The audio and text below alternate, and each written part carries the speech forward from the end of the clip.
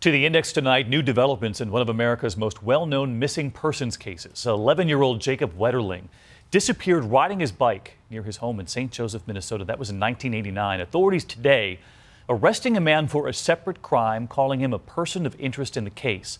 The family tonight thanking all involved in their 26-year search.